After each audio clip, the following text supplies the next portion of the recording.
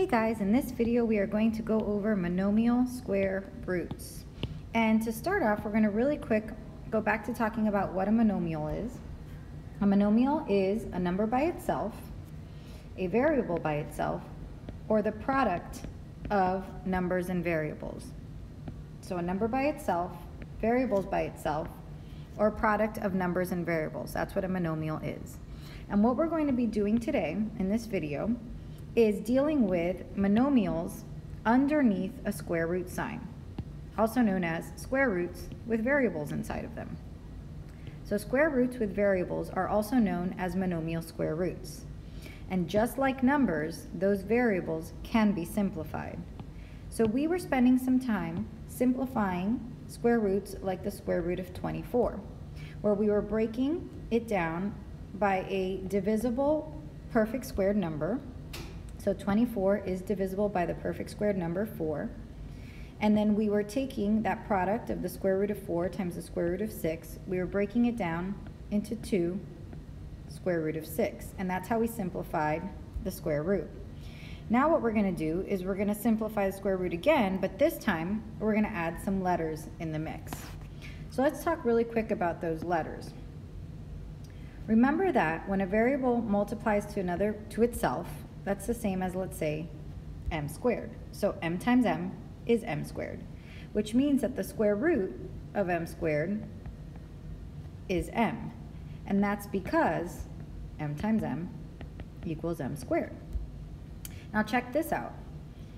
Let's say m to the third times m to the third. That is m to the 6th power. So the square root of m to the 6th power is m to the third, because m to the third times m to the third equals m to the 6th.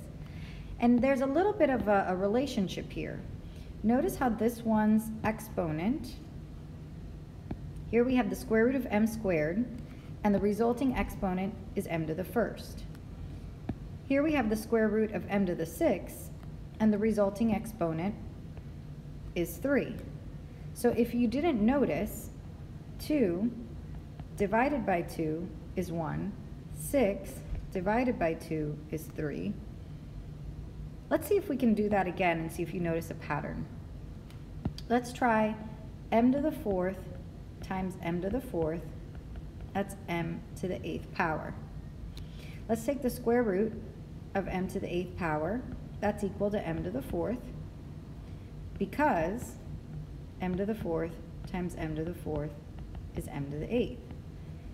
Is that the same as, did our exponent come out to be the same as 8 divided by 2? Did our exponent answer is 8 divided by 2? It is.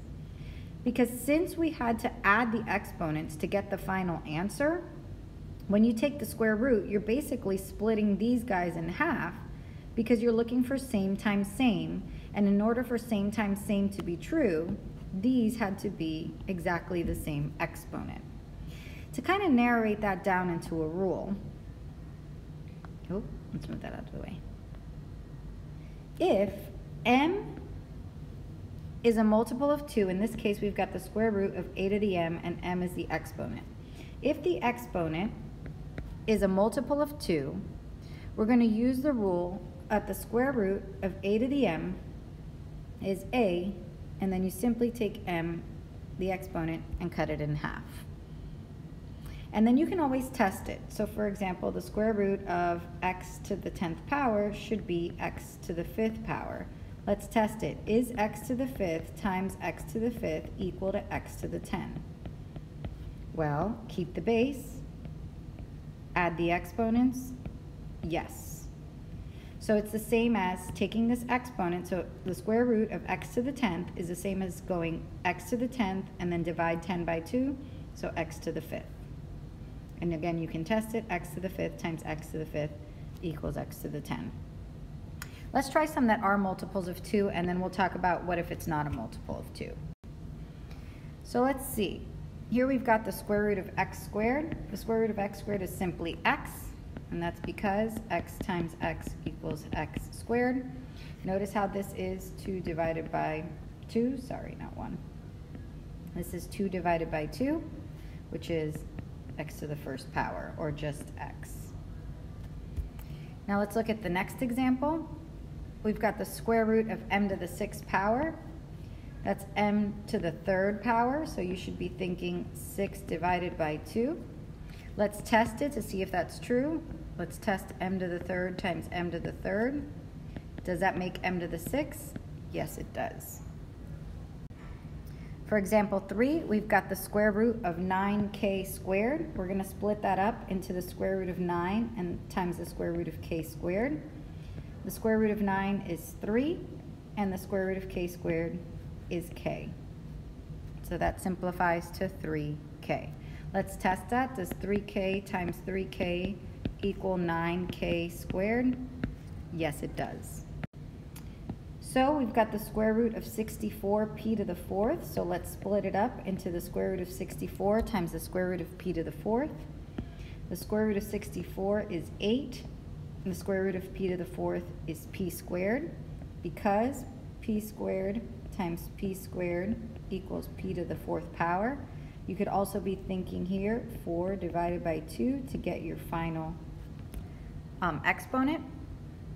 You can also test that final answer. Does 8p squared times 8p squared equal 64p to the 4th? Yes, it does. So go ahead and try 5 and 6. Pause the video and try those now, and then I'll give you some answers. Hopefully you did pause the video and tried it on your own. The answer to number 5 would be 10xy. That's the square root of 100 x squared y squared. And number 6, the square root of 49 a squared b to the 6th c to the 4th would be 7a b to the 3rd c squared. A times a squared, b to the 3rd times b to the 3rd, b to the 6th, c squared times c squared, c to the 4th. So what about if I have an odd valued exponent?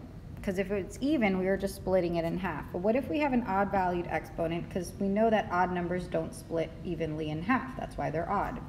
So let's say we have something like the square root of x to the 5th power. We will do like we did with non-simplifiable radicals, and we're going to split it up. And here's how you split it up. You always split it up into the closest even number, so you go down a number, followed by 1 left over. So since it's x to the 5th, the even number right below 5 is 4. So we rewrite x to the 5th as x to the 4th times x to the 1st. So we rewrite as the even number right below it times a power of 1. That's always true because you're going to have an even number times the odd exponent, even numbered exponent, sorry, times the odd numbered exponent of 1 will make 5. So x to the 4th times x to the 1st is x to the 5th power. Then we split them up, and we can fix the even number 1. The square root of x to the 4th is x squared, square root of x. And that's how you would simplify an odd numbered exponent. Let's try another one. Let's say you've got the square root of x to the 9th. So 8 is the even number right below 9. So we rewrite this as x to the 8 times x to the 1st. And it's always x to the 1st because, you know, if you go down 1, then you only have 1 left to make this number. So 8 plus 1 is 9. And then we split them up. And we can take the square root of the even. So the square root of x to the 8th is x to the 4th power. So you really got to know the even ones. It's just dividing the exponent by 2. So x to the 4th square root of x. So let's take that knowledge over here to number 7. The square root of y to the 5th. That is an odd exponent. So we're going to rewrite this as y to the 4th times y. So we're going to rewrite it as the even and then the first power left over. So we've got y to the 4th times y. That makes y to the 5th. It's under the square root. We split them up. The square root of y to the 4th times the square root of y. And we clean up the even one. The square root of y to the 4th is y to the 2nd square root of y.